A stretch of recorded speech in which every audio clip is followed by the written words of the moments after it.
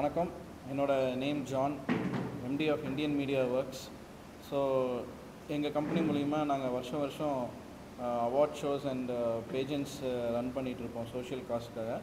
So அது miss and Mrs தமிழகம் அப்படின்னு சொல்லிட்டு எங்களோட ஸ்டேட் லெவல் பியூட்டி பேஜன் வந்து வருஷம் நாங்கள் பண்ணிகிட்ருக்குறோம். இது சீசன் 3.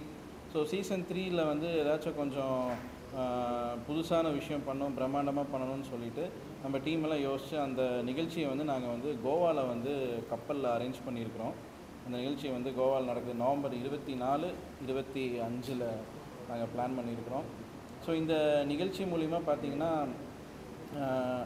ஒரு 100 ஆட்டிசம் மன வளர்ச்சி இல்லாத குழந்தைங்களுக்கு ஃபண்ட் ரைஸ் பண்ணும் அப்படின்றதுக்காக நாங்கள் திட்டமிட்டிருக்கிறோம்.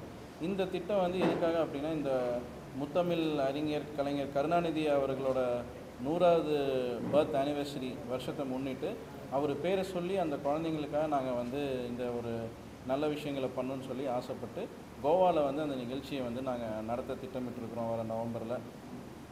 அண்ட் இந்த நிகழ்ச்சி பார்த்திங்கன்னா எப்போவுமே எங்களோட ஷோஸ் நிறைய பேர் சொல்லுவாங்க, உங்கள் ஷோ பிரம்மாண்டமாக இருக்குது, ரொம்ப நல்லா இருக்குது அப்படின்னு. ஸோ அதுக்கான காரணம் எங்களோட குவாலிட்டி அப்படின்றத தாண்டி எங்களோட ஸ்பான்சர்ஸ். ஸோ இன்றைக்கி அவங்க லாஸ்ட் இயர் எங்களுக்கு வசந்த் & கோ டைட்டில் ஸ்பான்சர் பண்ணி ரொம்ப பெரிய லெவலில் எங்களுக்கு சப்போர்ட் பண்ணி கொடுத்தனால தான் அந்த அவுட்புட் அது எல்லாமே வந்துச்சு. நிறையா கலைஞர்கள், நிறையா இயக்குநர்கள், நடிகைகள் அதில் கலந்து கொண்டு அவங்கள விருது பெற்றுக்கொண்டு மகிழ்ச்சியாக திரும்பினாங்க. ஸோ அந்த வரிசையில் இந்த வாட்டி பார்க்கும்போது எங்களுக்கு பிரதர் அரவிந்த் அவர் இந்த வருஷம் இந்த ஷோவுக்கு இந்த நிகழ்ச்சியை நாங்கள் கேள்விப்பட்டோம். உடனே அவரே முன்னே எங்களுக்கு நாங்கள் இந்த ஷோவை எடுத்து பிரம்மாண்டமாக பண்ணுறோம், நீங்கள் ஒரு நல்ல விஷயத்துக்காக பண்ணுறீங்கன்னு சொல்லிட்டு இந்த ஷோவை கோவாவில் அவங்க ஒரு டைட்டில் ஸ்பான்சராக எங்களுக்கு சப்போர்ட் பண்ணி ஒரு தூண் மாதிரி எங்களுக்கு நின்றுருக்குறாங்க. ஸோ அதனால் அந்த ஸ்பான்சர்ஸ், அப்புறம் இந்த கோவாவில் நடக்க போகிற நிகழ்ச்சியில் பார்த்திங்கன்னா நிறைய முக்கியமான விஐபிஸு, அப்புறம் அரசியல் தலைவர்கள், அப்புறம் நடிகைகள் எல்லாமே கலந்து கொண்டு எங்களுக்கு சப்போர்ட் பண்ணி அந்த ஈவெண்ட்டை ஒரு நல்ல லெவலில் சக்ஸஸ்ஃபுல்லாக நடத்தி அந்த குழந்தைங்களுக்கு நல்ல ஒரு உதவியாக இருக்குன்னு சொல்லிட்டு அவங்களாம் வரேன்னு சொல்லி தெரிவிச்சிருக்காங்க. Hi Aravind. Actually last year தான் நான் ஜானை மீட் பண்ணியிருந்தேன். He always does anything for a good cause. So அதனால தான் இந்த year I volunteer myself to do anything for him to make sure that அவரோட காஸ்க்காக ஃபுல்ஃபில் ஆகணும், இந்த ஆட்டிசம் கிட்ஸ்க்காக. ப்ளஸ் அதெல்லாம் மற்ற உதவிங்களுக்கும் ஹெல்ப் பண்ணுறேன்னு சொல்லிட்டு I have come forward and I am sure that I'll be continuing working with him in the future projects. So இவர் name mister Unnikrishnan. So நான் சொன்னேன் இல்லையா, அந்த 100 ஆட்டிசம் குழந்தைங்களுக்காக உதவுறோன்னு. ஸோ இவங்களோட குழந்தைங்க தான் இது. இவங்க ஒரு சென்டரை பொள்ளாச்சியில் வச்சு நடத்திட்டு இருக்கிறாங்க. ஸோ அதை பற்றி உங்ககிட்ட சொல்லுவார். வணக்கம், என்னுடைய பேர் உன்னிகிருஷ்ணன். நாங்கள் இங்கே பொள்ளாச்சியில் 2019 நானும் என்னுடைய ஒய்ஃபும் சேர்ந்து நியூ பிரிட் சென்டர்னு சொல்லிட்டு நாங்கள் ஸ்டார்ட் பண்ணோம். இதுக்கான நோக்கம் என்ன அப்படின்னு பார்த்தோம்னா, உடல் ஊனமற்ற குழந்தைகளும் மன வளர்ச்சி குன்றிய குழந்தைங்களுக்கும் எங்களுடைய ஏரியாவில் பெரிய அளவுக்கு சென்டரோ ஸ்கூல்ஸோ எதுவுமே இல்லை. என்னுடைய மனைவி அவங்க ஃபிசியோதெரப்பி படிச்சுட்டு வந்ததுக்கப்புறம் அவங்க இங்கே சொசைட்டிக்கு ஏதோ ஒன்று செய்யணும் அப்படின்னு சொல்லும்போது அவங்களுக்கு கூட பக்கபலமாக இருந்து நாங்கள் இந்த சென்டரை ஆரம்பித்தோம். இப்போது 4வது வருஷம் முடிஞ்சு 5வது வருஷத்துக்குள்ளே போகிறோம். இந்த சென்டருக்கு பார்த்தோம்னா நிறைய நாங்கள் ஸ்ட்ரகிள் பண்ணியிருந்தோம் இனிஷியல் ஸ்டேஜில். ஏன்னா இந்த என்ன பிரச்சனைனா, இந்த குழந்தைகள் மேக்ஸிமம் இந்த மாதிரி கேட்டகரி இருக்கிற குழந்தைங்க நிறைய பேருடைய பேரண்ட்ஸ் ஃபினான்ஷியலி பேக்வேர்டாக இருக்கிறாங்க. அதனால் அவங்களால பார்த்தோன்னா ஒரு பணத்தை கட்டி அந்த குழந்தைங்களுக்கு ஒரு ட்ரீட்மெண்ட்டோ இல்லை படிப்போ என்னமோ செய்ய முடியாத அளவுக்கு இருக்கிறாங்க. சில குழந்தைகள் பார்த்தோம்னா உடல் ஊனமுற்றமாக இருக்கலாம், ஆனால் பிரெயின் நல்ல இதாக டேலண்டட் குழந்தைகளாக இருப்பாங்க. ஆட்டிசம் குழந்தைகள சிலதில் திறமை இருக்கக்கூடிய குழந்தைகளும் இருக்கிறாங்க. நல்ல ஓவியம் வரைகிற குழந்தைங்க இருக்கிறாங்க, நல்லா பாடுறவங்க இருக்கிறாங்க. சில ஷோஸில் கூட அந்த மாதிரிலாம் நம்ம பார்த்துருக்கீங்க. ஆனால் அதை பார்த்தோம்னா அவங்கள டெவலப் பண்ணுறதுக்கு நாங்கள் ஒரு பிளாட்ஃபார்ம் மாதிரி கொண்டு வரணுங்கிறதுக்காக அந்த சென்டரை நாங்கள் ஆரம்பித்தோம். அதனுடைய முயற்சியை இன்றைக்கி அரசாங்கம் மூலமாக எங்களுக்கு முதலமைச்சர் மூலமாக எங்களுக்கு முதலமைச்சர் காப்பீடு திட்டம் இப்போ எங்களுக்கு சப்போர்ட் பண்ணியிருக்கிறாங்க. இருந்தாலும் இதை அடுத்த லெவலுக்கு நாங்கள் எடுத்துகிட்டு போகணும், இந்த குழந்தைங்களுக்கு நல்ல ட்ரீட்மெண்ட்டும் நல்ல படிப்பும் இலவசமாக கொடுக்கணும் அப்படிங்கிற ஒரு முயற்சியில் நாங்கள் பண்ணிகிட்ருக்குறோம். நிறைய இடத்துக்கு வந்து அந்த குழந்தைங்களை கூப்பிட்டு வர்றது, இல்லை சில ரூரல் சென்டர்ஸை வந்து நம்ம ஸ்டார்ட் பண்ணுறது, அதுக்கெல்லாம் வந்து இனியும் ஃபண்டிங்ஸ் நிறைய தேவைப்படுது. அப்போது நம்ம அடுத்த ஸ்டெப் என்ன பண்ணலாம்னு நினைக்கும் போது ஜான் சாரோடைய கான்டாக்ட் எங்களுக்கு கிடச்சிது. அவர் இதை பார்த்துட்டு அவர் வந்து சென்டர்ஸில் வந்து குழந்தைகளெல்லாம் பார்த்துட்டு இதுக்கான முயற்சி நான் கண்டிப்பாக செய்கிறேன் அப்படின்னு சொன்னார். அந்த முயற்சியோடைய பலனாக இன்றைக்கி எங்களுக்கு இந்த ஷோ வந்து எங்களுக்கு வந்து அவர் வந்து எனக்கு இது பண்ணி விட்டுருக்குறாரு. ஸோ முதல்ல நான் வந்து ஜான் சாருக்கு வந்தும் இந்தியன் மீடியா விட்ஸுக்கும் நான் வந்து நன்றியை தெரிவிச்சுக்கிறேன். இதோடைய இன்னொரு ஹைலைட்டான விஷயம் என்ன அப்படின்னா, இந்த வருடம் நம்ம கலைஞர் ஐயாவுடைய 100வது பிறந்தநாள் வர்றதுனால அதுவும் ஒரு அனதர் ஒன் ப்ளஸ்ஸாக வந்து இது வந்திருக்கு. இதுக்கு வந்து பார்த்தோம்னா முதலமைச்சர் ஸ்டாலின் அவர்களுக்கும் கலைஞர் ஐயா அவர்களுக்கும் நான் மிகவும் நன்றியை தெரிவிச்சுக்கிறேன். ஏன்னா அவர் இருந்தனால அவருடைய 100வது வருடம் இந்த இது வந்தனால இந்த ஒரு அக்கேஷனும் சேர்ந்து நடக்கிறதுனால எங்களுக்கு வந்து பார்த்தோம்னா ஒரு பெரிய ஒரு ப்ளஸ்ஸாக நான் வந்து பார்த்தோம்னா இதை வந்து நான் நினைக்கிறேன். ஸோ வந்து பார்த்தோம்னா அவங்களுக்கும் என்னுடைய மனமான நன்றியை வந்து நான் வந்து தெரிவிச்சுக்கிறேன்.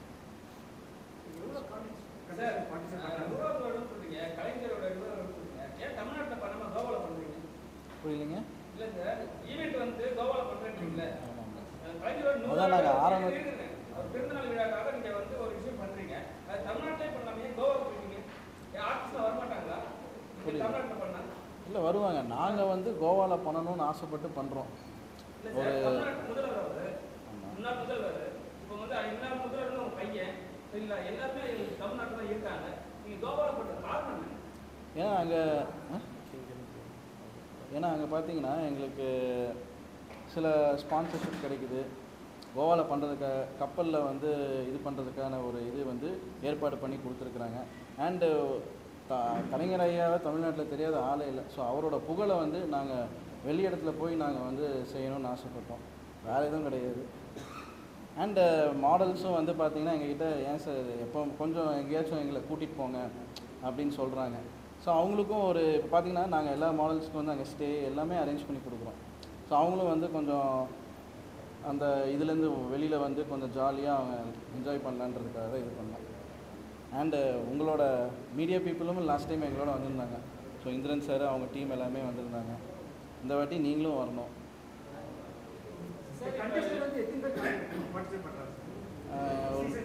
100 பேர். லாஸ்ட் சீசன் 100 பேர். சீசன் 2ல்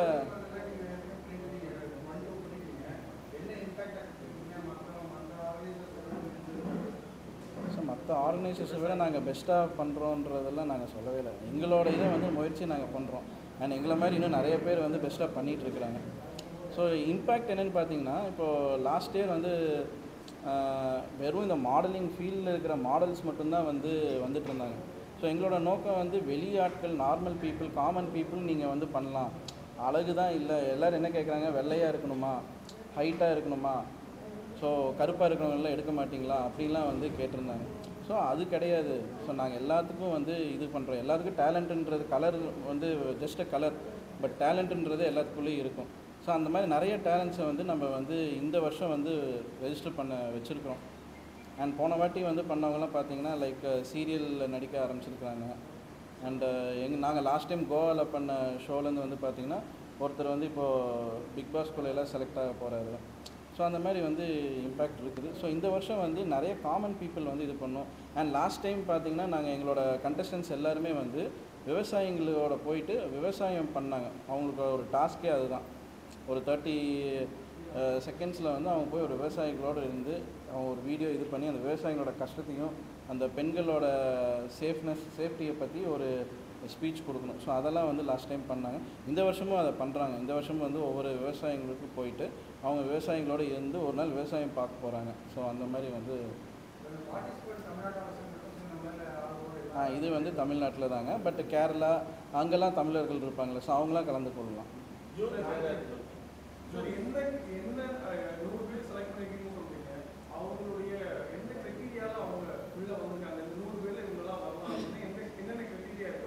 இப்போ பார்த்தீங்கன்னா எங்களோட மாடல்ஸ் ட்ரெயினர் வினோத்னு சொல்லிட்டு இருப்பார். ஸோ இவரோட ஒரு ஸ்டுடியோ இருக்குது. ஸோ அவங்க எல்லாம் வந்து வரவங்கள நாங்கள் ரெஜிஸ்டர் பண்ண முடியும். ஃபஸ்ட்டு நேரில் வர சொல்லுவோம். அவங்கள வாக்கு எப்படி நடக்கிறாங்க எல்லாம் செக் பண்ணி பார்ப்போம். அதெல்லாம் இது பண்ணி அவங்களுக்கு ஏதாச்சும் ட்ரைனிங் தேவை அப்படின்னா அவங்க ட்ரைனிங் கொடுத்து அதுக்கப்புறம் தான் நாங்கள் வந்து எடுப்போம்.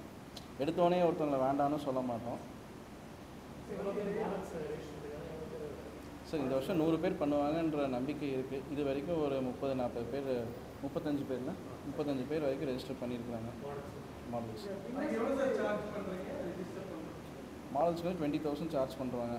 அந்த 20,000 அவங்களுக்கு வந்து 2 நாள் ஸ்டே, ஃபுட்டு, அப்புறம் ஷிப் என்ட்ரி, அங்கே லோக்கல் டிரான்ஸ்போர்ட்டு, இது எல்லாமே அரேஞ்ச் பண்ணுறோம். இப்போ கோவாவில் வச்சுருக்கீங்க, நீங்கள் இப்போ உங்களுடைய இது இன்டென்ஷன் பார்க்கும்போது நிறைய செலிபிரிட்டிஸ் வந்தால் தான் அந்த ஷோ வந்து பெயரோட பேசப்படும்.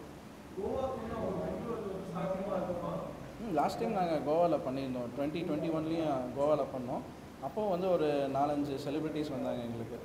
ஸோ அதே மாதிரி இந்த வாட்டியும் வந்து ஒரு 6, ஏன்னா இந்த குழந்தைங்களுக்காக வந்து சில நடிகர்கள்லாம் வரேன்னு சொல்லியிருக்காங்க. அது இப்போ சொல்ல முடியாது. கண்டிப்பாக இது வந்து ஜஸ்ட் ஒரு அனௌன்ஸ்மெண்ட் தான். இதே மாதிரி இன்னொரு ப்ரெஸ் மீட் நடக்கும். அதில் வந்து நாங்கள் யார் அந்த ஷோவை கோரியோ பண்ணுறா, யார் யார் வராங்க, எல்லா டீட்டெயில்ஸும் அந்த ஷோவில் வந்து கொடுப்போம்.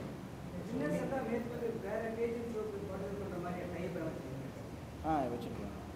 இப்போ லாஸ்ட் டைம் பார்த்தீங்கன்னா எங்கள் டீமில் பாஸ்கர் தனசேகர்னு சொல்லிட்டு இருந்தார். அவர் வந்து இப்போ பிலிப்பைன்ஸு, வியட்நாம்லாம் போயிட்டு வந்தார். ஸோ அந்த மாதிரி டைப் வச்சுருக்கோம். அண்ட் நாங்களே அடுத்த வருஷம் வந்து ஒரு இன்டர்நேஷ்னல் பேஜெண்ட் பண்ணலான்ற ஒரு இதில் இருக்கிறோம். சார் ஃபேஷன் ஷோனால நிறைய கொலபரேட்டிவ் இருக்கும். நிறைய நானும் பார்த்துருக்கேன், நீங்களும் பார்த்துருக்கீங்க, நீங்களும் கேள்விப்பட்டிருக்கீங்க. சரிங்களா? இது மார்க் போடுற விஷயத்தை வந்து அவங்களோட சர்க்கிளில் இருந்து மட்டும் தான் மார்க் போடுவாங்க. சில விஷயம்லாம் இருக்குது. நீங்கள் ஜட்ஜஸ் யார் கொண்டு வர போகிறீங்க? அவங்களே இருப்பாங்களா, இல்லை வந்து உங்கள் சைடு தான் வருவாங்களா? நாங்கள் வந்து பார்த்தீங்கன்னா ஜட்ஜஸை வந்து அன்னைக்கு தான் காட்டுவோம். அது வரைக்கும் யார் ஜட்ஜஸ்ன்னே தெரியாது. விஐபிஸ் வராங்க, செலிபிரிட்டிஸ் வராங்கன்னு சொல்லி நம்ம பிராண்டிங் பண்ணுவோமே தவிர அதில் யார் வந்து ஜூரியாக உட்காடுறாங்கன்றது வந்து அன்றைக்கி தான் வந்து நாங்கள் இது பண்ணுவோம். ஆமாம், அந்த மாடலிங் ஃபீல்டில் இருக்கிறவங்க, ஒரு ஆக்ட்ரஸாக இருக்கலாம், ஒரு ஃபிட்னஸ் இதாக இருக்கலாம். இப்போ நாங்கள் வந்து இந்த மாடல்ஸ்க்கெலாம் வந்து ஃபிட்னஸ் ட்ரைனிங் கொடுக்குறோம். இப்போது அவங்கள வந்துட்டு பார்த்திங்கன்னா ஒன்ஸ் ரெஜிஸ்டர் பண்ணோன்னே இந்த ஷோ 2 months முன்னாடி ஃபிட்னஸ் டெய்லி ரன்னிங்கு, வாக்கிங் எல்லாமே வந்து அவங்கள வந்து ஒரு ஃபிட்னஸ் ஜிம்மில் வந்து ஒரு பார்ட்னர் இருக்கிறாங்க, அவங்களோட டைப் பண்ணி ஃபிட்னஸ்லாம் அவங்களுக்கு வந்து இது பண்ணுறோம்.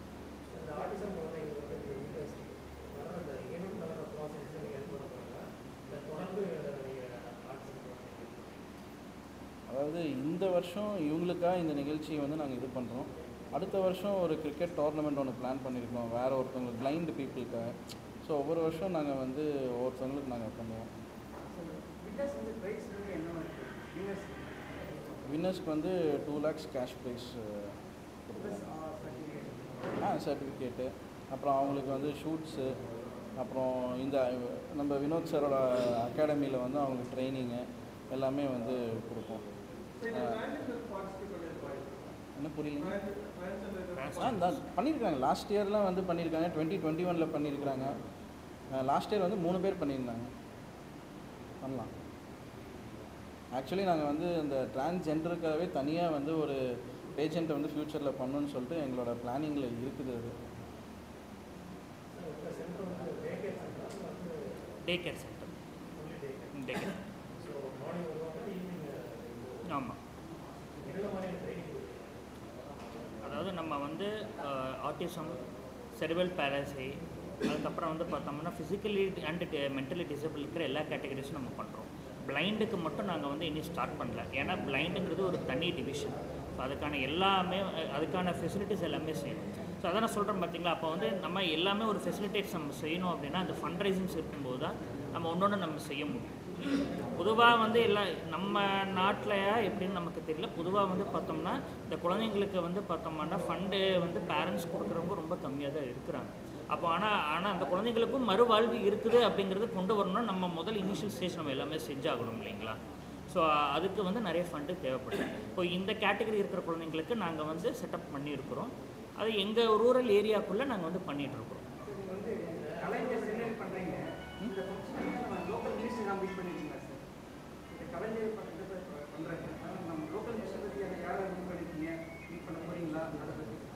இல்லை, இப்போது நாங்கள் இந்த ஆமாம், இப்போ நாங்கள் இந்த குழந்தைங்களுக்காக நாங்கள் பண்ணுறோம் அப்படின்ற ஒரு செய்தி தெரிஞ்சு 4-5 மந்திரிகளை எல்லாம் நாங்கள் வந்து சந்திச்சுட்டோம். அவங்க வந்து எங்களுக்கு வாழ்த்து தெரிவிச்சிருக்கிறாங்க, நல்லா பண்ணுங்கன்னு சொல்லியிருக்காங்க.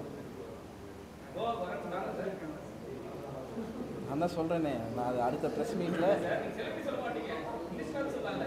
கண்டிப்பாக டைட்டில் ஸ்பான்சர் வந்து சார் தான் பண்ணுறாங்க, இவங்களோட பிராண்ட் தான் பண்ணுறாங்க. ஸோ இவங்க வந்து லைக் இவங்க ஃபேமிலியாகவே வந்து நிறைய பிஸ்னஸ் பண்ணிகிட்ருக்குறாங்க. பிஸ்னஸ்ன்றது நிறைய இந்த ஸ்பான்சர்ஷிப்ன்றதை தாண்டி அவங்க வந்து இந்த மாதிரி ஒரு கான்செப்டுக்காக அவங்க வந்து பண்ணுறேன்னு சொல்லி இந்த வருஷம் வந்து டைட்டில் ஸ்பான்சருக்காக வராங்க. அண்ட் இன்னும் நிறைய ஸ்பான்சர்ஷிப் வருவாங்க.